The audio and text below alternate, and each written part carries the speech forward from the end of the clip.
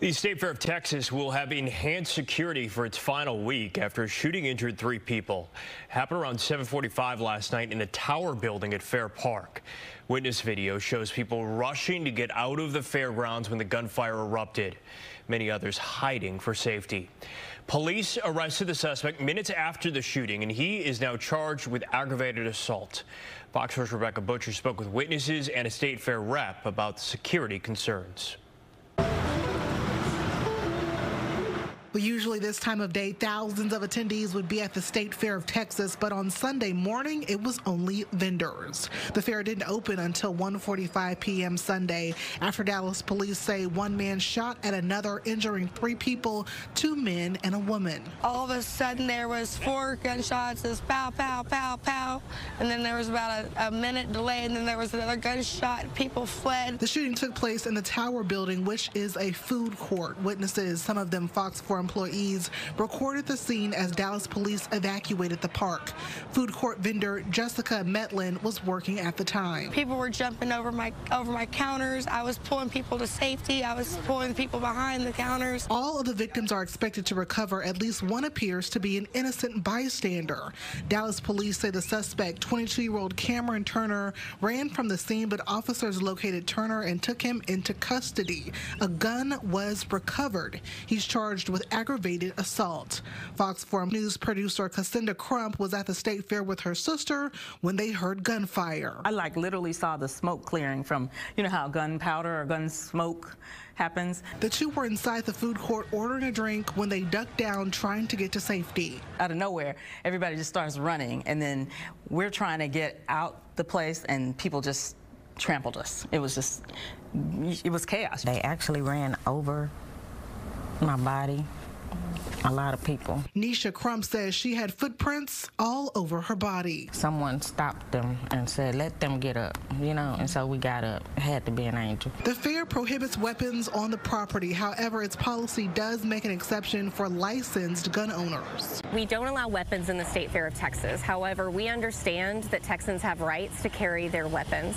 And so we have a middle ground where those that have a license to carry are allowed to come in with a concealed weapon. It is not yet clear how the suspect got a gun onto the fairgrounds. The fair has an open gate weapons detection system. When people walk through, it detects if there are any weapons on them and notifies the security team to then do a deeper inspection at that point in time. The fair is planning to enhance security during the final week of operations. We do plan for us to have a heightened security presence, not only on the perimeter of the grounds, but throughout the fairgrounds for the remainder of the 2023 State Fair of Texas. Meanwhile, Nisha shared her views on the fair's gun policy. If I had known that they could carry weapons inside guns, I would not even have gone. But Saturday's shooting didn't stop others from coming in as early as they could on Sunday. Rebecca Butcher, Fox 4 News. We are learning more about the shooting at the State Fair of Texas that wounded 3 people and injured the suspect. An arrest affidavit says investigators watched video showing Cameron Turner at a concession stand buying water when several men approached him.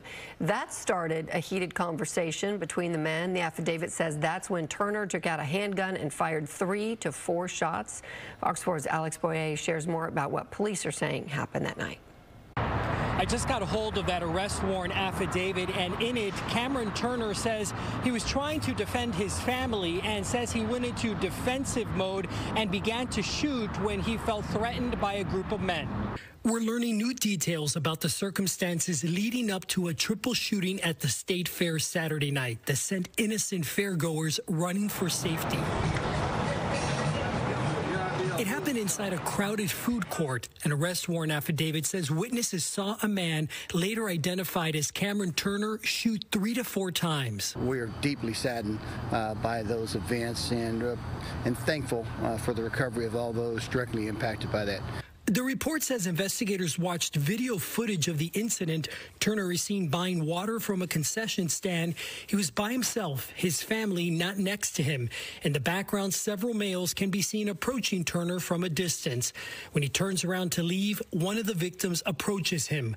Both males appear to exchange some words. The report states the victim had nothing in his hands and did not reach for anything when Turner pulled out a handgun and began shooting. In the process, 2 other people were shot. We ask everybody to be fair aware. We do that internally with all of our direct employees and our extended employees, to be aware. The report states Turner ran but was arrested by 2 state troopers and a Dallas police officer in the area.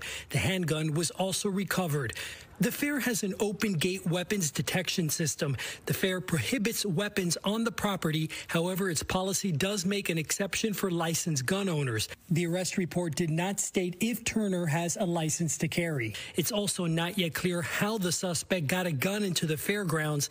At the state fair on Monday, there was an enhanced security presence that will remain in place for the rest of the run. I walked around and I talked to everybody that was waiting in line to get into the park, and they were just so excited about being here. And a third victim is not cooperating with detectives. The investigation continues. Meanwhile, Turner remains jailed here at the Dallas County Jail, charged with 3 counts of aggravated assault with a deadly weapon. Alex Boyer, Fox 4 News. Dallas police are looking for a driver investigators say hit and killed a 7-year-old girl in North Dallas overnight. She died at the scene on 635 near Coit Road. Police sources say the girl and her family were staying at a hotel along the highway, and she wandered away from the family. The first car that hit her took off. The second driver stopped. Fox 4's Peyton Yeager talked with investigators. She joins us now live. Peyton. Heather, and no arrests in this case. Dallas police tell me the investigation is still in its early stages, but what they do know is at least 2 vehicles hit that little girl, and right now they are looking for the initial driver who did not stop. We're pushing. If anybody saw something, if anybody know anything, please reach out. Dallas police asking the public's help in finding a driver investigators say hit and killed a 7-year-old girl early Monday morning. Just after midnight, police say a white vehicle traveling eastbound on the LBJ service road near Coit Road in North Dallas hit the child, who was lying in the middle of the road. The driver of the white vehicle called 911, stopped, and cooperated with responding officers. Detectives determined the child had already been hit at least once prior to the white vehicle and died on scene. She was lying in the roadway. She was already lying in the roadway when the second driver hit her. Now the department is searching for that initial driver who struck the child and didn't stop. As of Monday, police do not have any description of the vehicle they're looking for. So we are pushing and asking for the community's help, that if anyone saw anything, heard anything. Dallas police are also investigating why the 7-year-old was crossing the service road. Police sources tell Fox 4 the little girl's family was staying at a nearby Marriott Residence Inn, and she wandered off the property in the middle of the night. We visited the Marriott Monday off 635. From the front, it appears the only 2 exits are a vehicle gate and the front lobby door. The manager on duty declined to share any comments Monday in an effort to respect the family's privacy.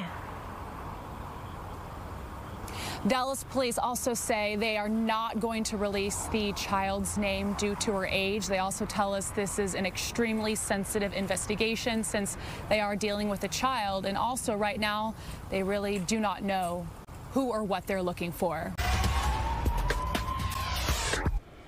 Dallas detectives are looking for the man who pushed a woman out of his vehicle, then drove over her, leaving her critically injured in the street.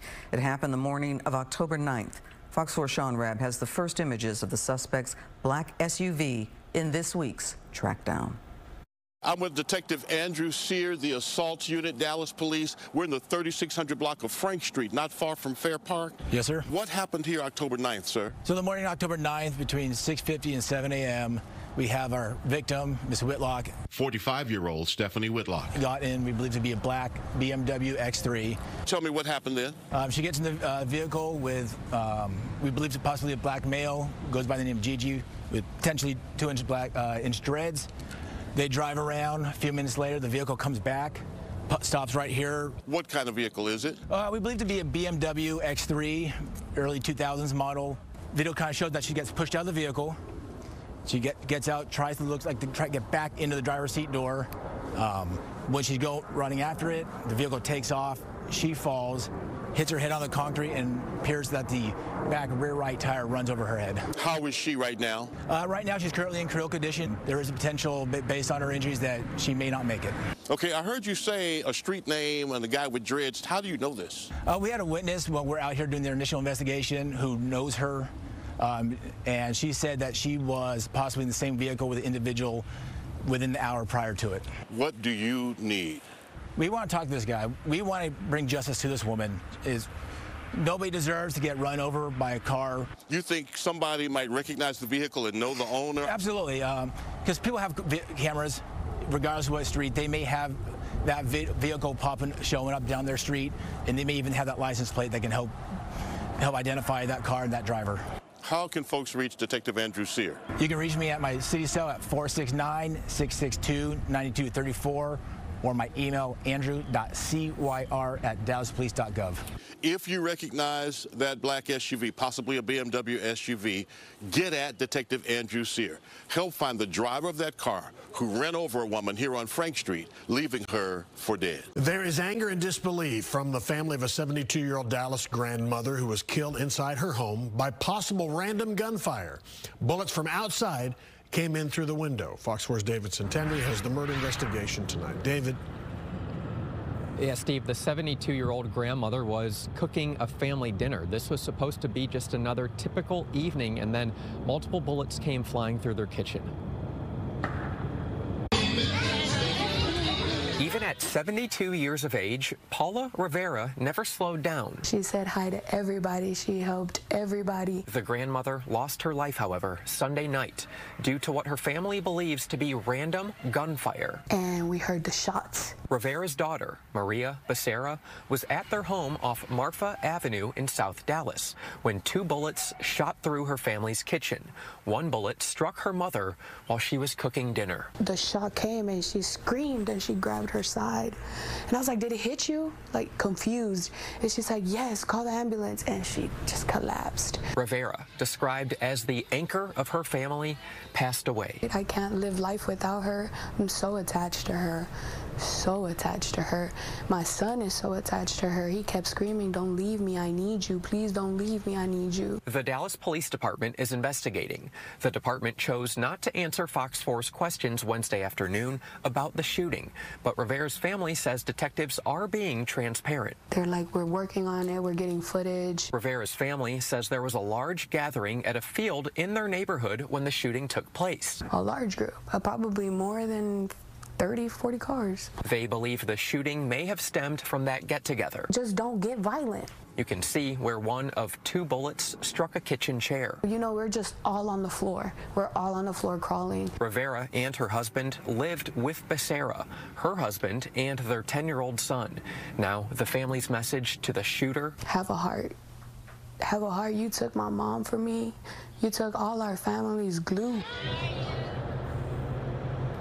And of course, Dallas Police Department asks if anyone has any information about what may have led to this shooting, any information on who may have been responsible, to give them a call. For now, Steve, Heather, I'll send it back to you. Tonight, the community came out in force to honor a Fort Worth ISD cafeteria worker who was killed outside her school last week. Hello, everybody. I'm Heather Hayes. And I'm Steve Eager. Yolanda Gibbs was found shot several times outside David K. Sellers Elementary last week. Police say a person of interest in the investigation was found dead last week, but they haven't shared any more. Fox 4's Blake Hansen was at a vigil tonight in Gibbs' honor. Blake. Yeah, Steve and Heather, a lot of people here, including students, colleagues, and longtime friends who wanted to share how Yolanda Gibbs impacted their lives. There will be a huge void here at David K. Sellers.